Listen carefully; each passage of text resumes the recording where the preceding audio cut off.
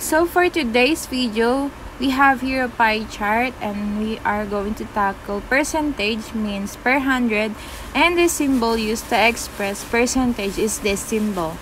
1% or 100 of the total or whole, and is therefore calculated by dividing the total or whole number by 100. Therefore, 3% means 3 for 100 or 3. Then, in 10%, we have means 10 for 10 over 100. So, if 300 over 100 or exact 3 is 300 of any number is twice the number. So, for the next slide, we have here a data problem, which is 50 student in MMC class has enrolled each subject. So, the data set as follows by subject, tally, frequency, and percentage. So, this problem is an example of ungrouped data since it's not interval and it is categorical. So, we can see we get the frequency there. So, we should check the N. So, the N is the total number and we got 50. And make sure you do the tally of the given. Now, since we are talking about pie chart, you should get to know the percentage. So, when we are constructing a pie chart, we got a percentage. So, the formula of it is F over N times 100%. So, percentage, we should remember that percentage is always 100%. So, now let's start with the first frequency, that is 20 divided by N, which is 0.4 times 100%, that is 40%. To interpret, out of the 50 students, 40% of the students enrolled in biostatistics is 11 divided by 50 is equal to 0.22 times 100, then the answer is 22%. And in the percent of 6 divided by 50 equal to 0.12 times 100 is equal to 12%, meaning out of 50 students, we have 12% enrolled in art appreciation. So in last, we have the 13 divided by 50 equal to 0.26 times 100, and then the answer is 26%. So after we all get the percentage, we should make sure it is a total of 100% by adding all your answers. Then, we have the second example. So this time we are going to construct it into a problem given by the percentage of each category. So now let's answer the following question.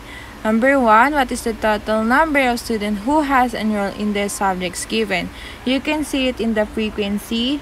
N equals to 50, so the answer is 50. So number 2, which subject has the highest percentage? As you can see, it is in the biostatistic subject who have got 40%. So next, what is the total percentage of biostatistics subject? So it is 40%. That's the answer. So which subject has the lowest percentage? Where we can see it properly in the lowest number, so it's 12% in the art appreciation. So the third one, I will going to teach you how to construct a pie chart. So let's learn first what is pie chart. So it is a circular statistical graphical chart which is divided into slices in order to explain or illustrate numerical proportions. The total percentage should be 100 and the total of the arc measure should be in 360 degree. So, for example, on this out of 50 students, there is a portion where students enrolled in each subject, where we need to get the angle of sector. So, to get the angle of sector, we should compute the percentage by times 100, but in the angle of sector, we should times it in 360 degree. Since pi is a circle or a hole and it is 360 degree and 1 revolution. So, to solve, frequency divided by N, so 20 divided 50, that is 0.4 times 360, and the answer is 144. So, the next one, we have 0.22 times 360 equals to 79.2. The third one, we have 0.12 times 360 is equals to 43.2. Then the last one, we have 0.26 times 360 degrees equals to 93.6 degrees. So we have to make sure that we got a 360 degree, because if it's not, then there's something wrong. Now, in making a pie chart, you can see it's a circle and it is 60 degree.